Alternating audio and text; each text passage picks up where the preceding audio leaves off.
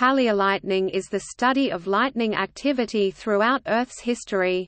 Some studies have speculated that lightning activity played a crucial role in the development of not only Earth's early atmosphere, but also early life. Lightning, a non-biological process, has been found to produce biologically useful material through the oxidation and reduction of inorganic matter.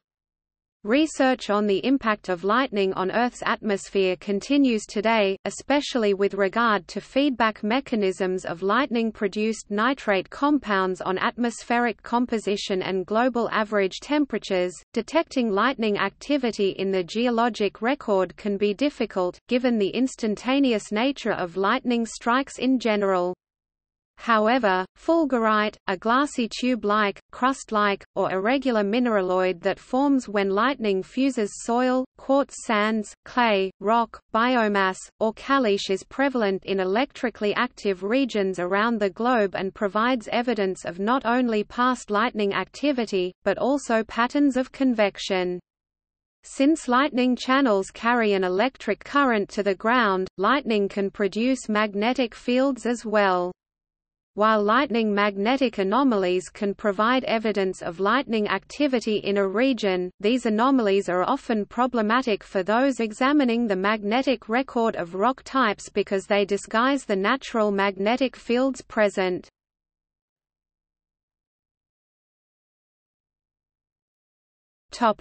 Lightning and early Earth. The atmospheric composition of early Earth, the first billion years, was drastically different from its current state. Initially, hydrogen and helium compounds dominated the atmosphere. However, given the relatively small size of these elements and the warmer temperature of Earth compared to other planets at the time, most of these lighter compounds escaped, leaving behind an atmosphere composed mainly of methane, nitrogen, oxygen and ammonia with small concentrations of hydrogen compounds and other gases. The atmosphere was transitioning from a reduction atmosphere, an atmosphere that inhibits oxidation, to one of oxidation, similar to our current atmosphere. The origin of life on Earth has been a matter of speculation for quite some time. Living things did not spontaneously appear, so some sort of biological or even non-biological process must have been responsible for the generation of life. Lightning is a non-biological process, and many have speculated that lightning was present on early Earth. One of the most famous studies that investigated lightning on the early Earth was the Miller-Urey experiment.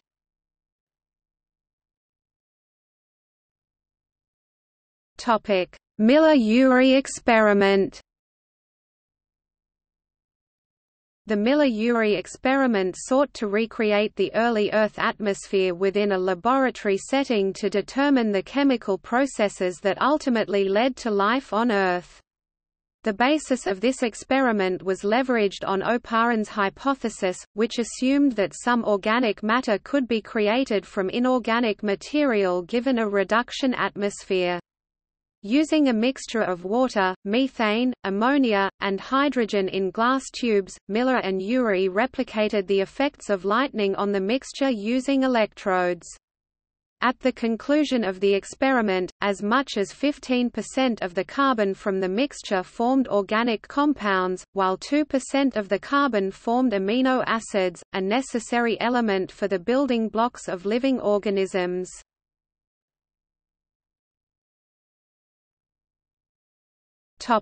Volcanic lightning on early Earth. The actual composition of the atmosphere of the early Earth is an area of great debate. Varying amounts of certain gaseous constituents can greatly impact the overall effect of a particular process, which includes non-biological processes such as the buildup of charge in thunderstorms. It has been argued that volcano-induced lightning in the early stages of Earth's existence, because the volcanic plume was composed of additional reducing gases, was more effective at stimulating the oxidation of organic material to accelerate the production of life. In the case of volcanic lightning, the lightning discharge almost exclusively occurs directly within the volcanic plume. Since this process occurs fairly close to ground level, it has been suggested that volcanic lightning contributed to the generation of life to a greater extent than lightning produced within clouds that would lower positive or negative charge from a cloud to the ground. Hill 1992 quantified this enhanced contribution by examining estimated hydrogen cyanide (HCN) concentrations from volcanic lightning and general lightning. Results showed that HCN concentrations for volcanic lightning were an order of magnitude larger than general lightning. Hydrogen cyanide is yet another compound that has been linked to the generation of life on Earth. However, given that the intensity and amount of volcanic activity during the early stages of Earth's development is not fully understood, hypotheses regarding past volcanic activity, e.g., Hill, 1992, are usually based on present-day observed volcanic activity.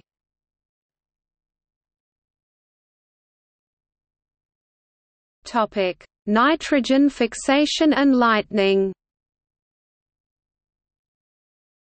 Nitrogen, the most abundant gas in our atmosphere, is crucial for life and a key component to various biological processes.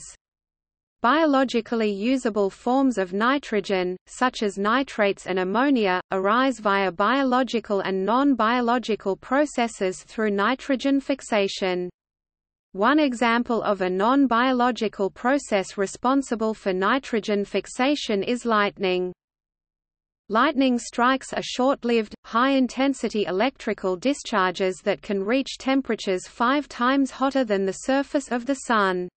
As a result, as a lightning channel travels through the air, ionization occurs, forming nitrogen oxide (NOx) compounds within the lightning channel. Global NOx production as a result of lightning is around 1 to 20 teragrams n-1. Some studies have implied that lightning activity may be the greatest contributor to the global nitrogen budget, even larger than the burning of fossil fuels. With anywhere between 1,500 and 2,000 thunderstorms and millions of lightning strikes occurring daily around the Earth, it is understandable that lightning activity plays a vital role in nitrogen fixation. While nitrogen oxide compounds are produced as a lightning channel travels toward the ground, some of those compounds are transferred to the geosphere via wet or dry deposition. Variations of nitrogen in terrestrial and oceanic environments impact primary production and other biological processes. Changes in primary production can impact not only the carbon cycle, but also the climate system.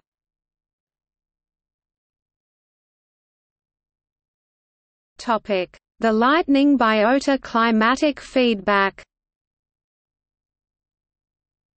The lightning-biota climatic feedback (LBF) is a negative feedback response to global warming on a timescale of hundreds or thousands of years, as a result of increased concentrations of nitrogen compounds from lightning activity deposited into biological ecosystems.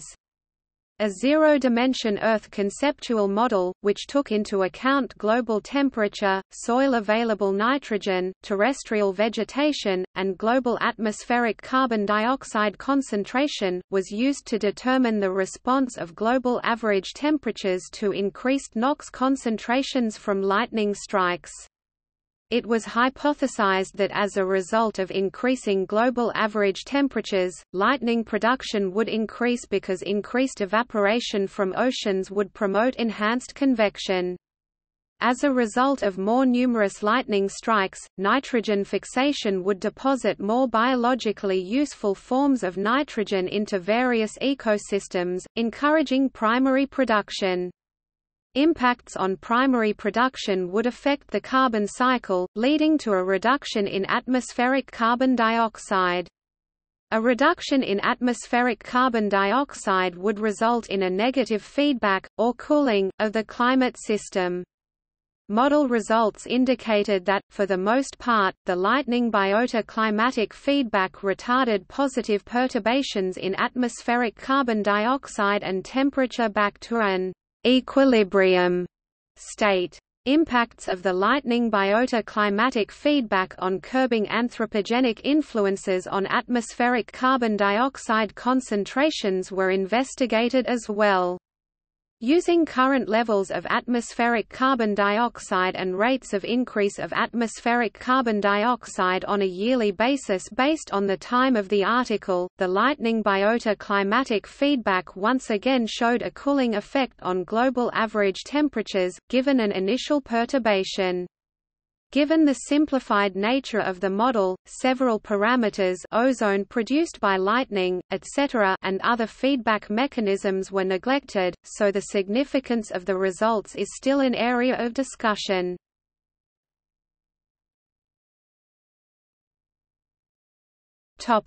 Lightning in the geologic record. Indicators of lightning activity in the geologic record are often difficult to decipher. For example, fossil charcoals from the late Triassic could potentially be the result of lightning-induced wildfires. Even though lightning strikes are, for the most part, instantaneous events, evidence of lightning activity from past climate can be found in unique minerals called fulgurite.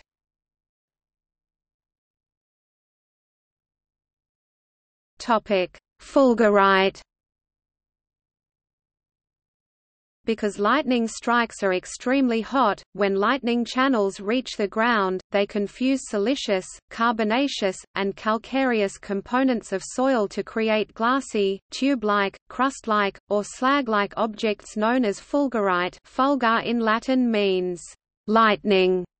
Just as lightning strikes can branch in various directions, or produce knot-like balled forms, fulgurite forms dendritic or beaded configurations, often following the characteristic shape of plant roots or other organic filled cavities in the ground.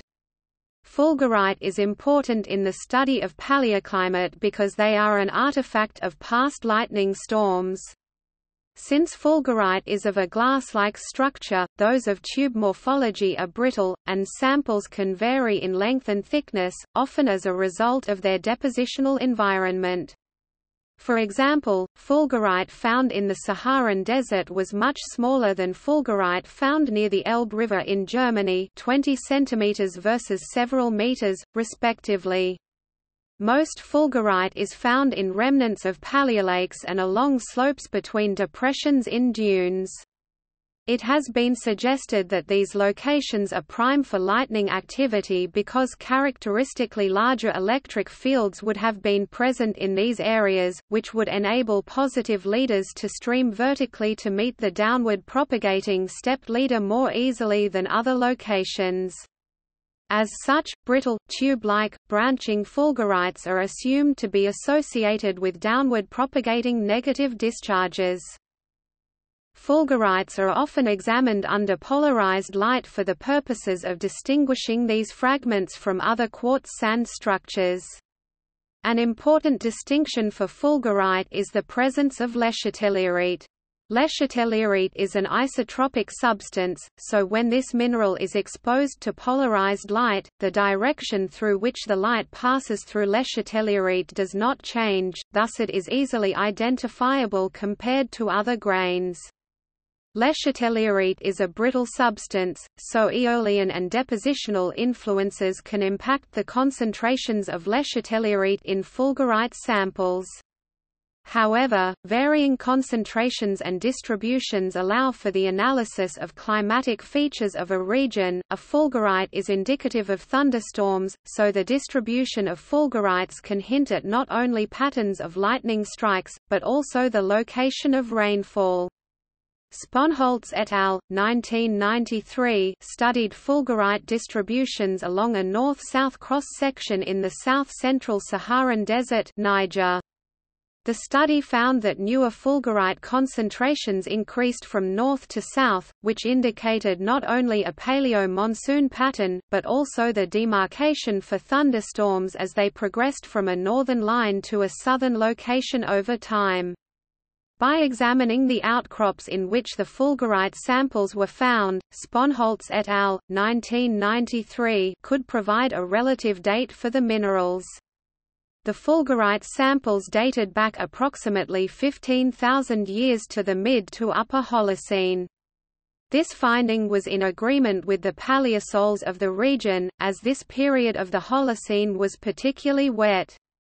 A wetter climate would suggest that the propensity for thunderstorms was probably elevated, which would result in larger concentrations of fulgurite. These results pointed to the fact that the climate with which the fulgurite was formed was significantly different from the present climate because the current climate of the Saharan desert is arid. The approximate age of the fulgurite was determined using thermoluminescence (TL). Quartz sands can be used to measure the amount of radiation exposure, so if the temperature at which the fulgurite was formed is known, one could determine the relative age of the mineral by examining the doses of radiation involved in the process. Fulgurite also contains air bubbles. Given that the formation of fulgurite generally takes only about 1 second, and that the process involved in the creation of fulgurite involves several chemical reactions, it is relatively easy to trap various gases, such as CO2, within the air bubbles of these minerals. These gases can be trapped for millions of years. Studies have shown that the gases within these bubbles can indicate the soil characteristics during the formation of the fulgurite material, which hint at the paleoclimate. Since fulgurite is almost entirely composed of silica with trace amounts of calcium and magnesium, an approximation of the total amount of organic carbon associated with that lightning strike can be made to calculate a carbon-to-nitrogen ratio to determine the paleoenvironment.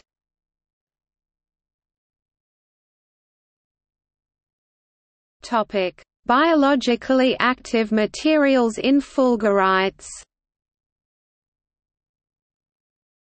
Carbon-based and silica-enclosed carbonaceous fulgurites, produced directly on biomass or in sediments with a high biological and/or organic carbon content, such as grasses, wood, or as scavenged biogenic humic sediment, are now known to exist. These are termed phytofulgurites. Non-biogenic carbon also may be condensed and fused through lightning-facilitated reduction of many kerogens or other hydrocarbons.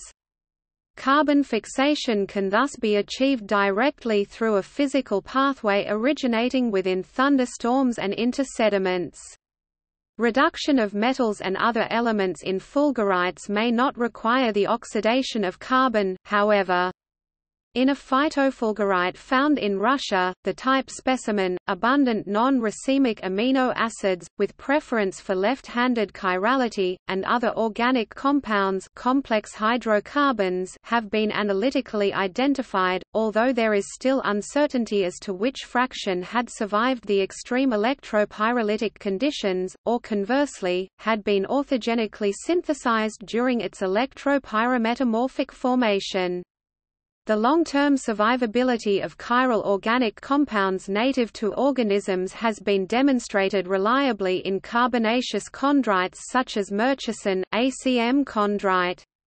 Reduced phosphorus as phosphides and phosphites has been identified through quantitative analyses of a representative sample of 10 fulgurites recovered from most continents, in the form of schreibesite, Fe, Ni 3P, terrestrially extremely rare, but common on meteorites, comets, interplanetary dust, and some planetary bodies, and TIP, which is unique to fulgurites. Reduced phosphorus species were necessary for the development of DNA and RNA in protobiotic systems that eventually emerged as primitive life, and is essential for the production of ATP, among other key functions in cellular physiology, availability of which within ecosystems is a critical factor that effectively limits population growth.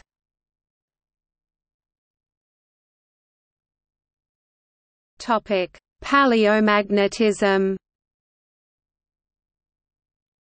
When geologists study paleoclimate, an important factor to examine is the magnetic field characteristics of rock types to determine not only deviations of Earth's past magnetic field, but also to study possible tectonic activity that might suggest certain climate regimes. Evidence of lightning activity can often be found in the paleomagnetic record. Lightning strikes are the result of tremendous charge buildup in clouds. This excess charge is transferred to the ground via lightning channels, which carry a strong electric current. Because of the intensity of this electric current, when lightning hits the ground, it can produce a strong, albeit brief, magnetic field. Thus, as the electric current travels through soils, rocks, plant roots, etc., it locks a unique magnetic signature within these materials through a process known as lightning-induced remanent magnetization (LIRM). Evidence of LIRM is manifested in concentric magnetic field lines surrounding the location of the lightning strike point. LIRM anomalies normally occur close to the location of the lightning strike, usually encapsulated within several meters of the point of contact. The anomalies are generally linear or radial, which, just like actual lightning channels, branch out from a central point. It is possible to determine the intensity of the electric current from a lightning strike by examining the LIRM signatures. Since rocks and soils already have some pre-existing magnetic field, the intensity of the electric current can be determined by examining the change between the natural magnetic field and the magnetic field induced by the lightning current, which generally acts parallel to the direction of the lightning channel. Another characteristic feature of an LIRM anomaly compared to other magnetic anomalies is that the electric current intensity is generally stronger. However, some have suggested that the anomalies, like other characteristics in the geologic record, might fade over time as the magnetic field redistributes. LIRM anomalies can often be problematic when examining the magnetic characteristics of rock types. LIRM anomalies can disguise the natural remanent magnetization (NRM) of the rocks in question because the subsequent magnetization caused by the lightning strike reconfigures the magnetic record. While investigating the soil attributes at the 30-30 Winchester archaeological site in northeastern Wyoming to discern the daily activities of prehistoric people that had once occupied that region, David Mackey noticed peculiar anomalies in the magnetic record that did not match the circular magnetic remnant features of the ovens used by these prehistoric groups for cooking and pottery. The LIRM anomaly was significantly bigger than the other magnetic anomalies and formed a dendritic structure. To test the validity of the assertion that the magnetic anomaly was indeed the result of lightning and not another process, Mackey 2005 tested the soil samples against known standards indicative of LIRM anomalies developed by Dunlop et al. 1984, Wasilewski and Kletechka 1999, and Verrier and Rochette 2002. These standards include, but are not limited to, 1 average REM ratio between natural remanent magnetization to a laboratory standard value greater than 0.2, and 2 average Königsberger ratio between natural remanent magnetization and the natural field created by Earth's magnetic field. The findings indicated the evidence of LIRM at the archaeological site. LIRM anomalies also complicated the determination of the relative location of the poles during the late Cretaceous from the magnetic field record of basaltic lava flows in Mongolia. The presence of LIRM-affected rocks was determined when calculated Königsberger ratios were drastically higher than other magnetic signatures in the region.